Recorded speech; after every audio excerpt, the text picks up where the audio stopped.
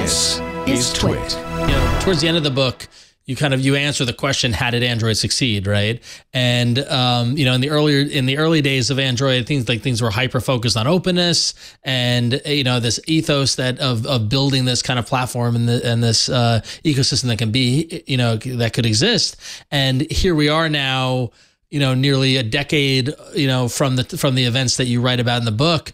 How do you think you define Android success in today's landscape, right? Like what is defined for success for Android now? Because it used to be getting the OS in as many hands as possible, and for all intents and purposes, that's clearly you can still put it in more hands, but a lot of that that long climb up the mountain has kind of happened. So how has it shifted from back in the beginning to where we are today? I think the main thing we need to do is to get people to grow more hands. I think that's the way we get there.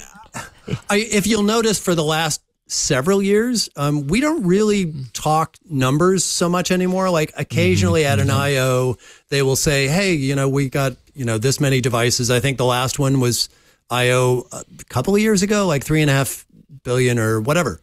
Like they'll mention it occasionally. It used to be like every year it'd be like, hey, look at this, look at this, look at that. And then eventually it's just not interesting anymore because, there's a lot of people. And then it's more about serving the needs of those people and serving the needs of the manufacturers. Like hardware devices are coming out with new capabilities. We need to make sure that those are handled in the platform. Users have more needs around, privacy, data security, whatever. And so it's all about sort of continuing on this rather fast treadmill to make sure that the releases that we're coming out with and the devices are coming out with are going to be competitive in an ever competitive market. Like it's never gotten easier.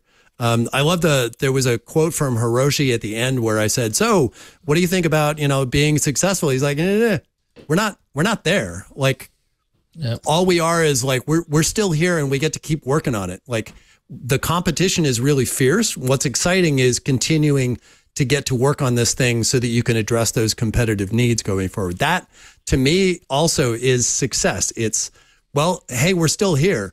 Like I can look at APIs I created 12 years ago and go, that's a shame. I bet we could do a better job of that, but at least we're still around so that we can do that. Right. I think if we weren't successful, that means, well, that ship sailed and that's another product I worked on that's no longer there. And let's go find another job in the Valley. It's nice to have that legacy, right? For sure. So. Yeah. And I mean, that is what propels you to the point. It's just that way in life, right? We are who we are because of the things we did well and the mistakes we made. It's all part of the soup. Love the book. Anyone who has not read it yet really needs to check it out, especially because I would imagine the Venn diagram of people who would enjoy this book and who enjoy Android enough to subscribe to a weekly podcast about it is the overlap is huge. So Android's the team that built the Android operating system, author Chet Haase, who is sticking around. He's not going anywhere on this episode, but he's written a wonderful book. Y'all should check it out. I do also want to mention that, and you point this out, all profits from the book, they go to charity. They're donated to charities like Women Who Code and Black Girls Code. So yeah, that's just yet another awesome thing about what you're doing with the book and everything. So, and also just a huge congrats to you, because anytime I talk to someone who's written a book, and this is not your only book, I know you've written others, but I'm just always in awe of anyone who can organize thoughts, organize information, create a book. It's a long process, as you talked about earlier. So I'm very impressed anytime I talk to someone as successful in writing a book as you are. So, hey there, I'm Micah Sargent. Look, as a geek myself, I feel it's only fair if I admit something.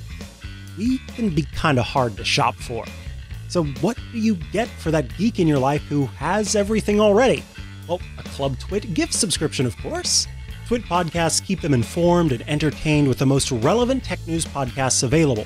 With a Club TWiT subscription, they're going to get access to all of our podcasts ad-free, exclusive outtakes, behind the scenes and special content, and I love this, exclusive shows like my own Hands on Mac and Hands on Windows from Paul Thurrott, as well as the Untitled Linux Show.